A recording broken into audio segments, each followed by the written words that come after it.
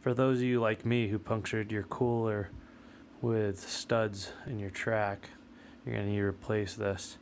And I was left wondering where these two bolts came up through in the engine bay.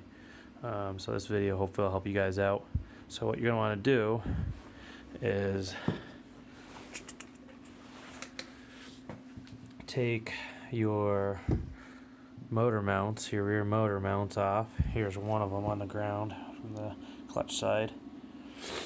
You're going to take both of those off. What that's going to do is it's going to give you access to, as your steering shaft coming through your air box here, the two bolts that come through to hold this steering column in place are the two that go through that cooler.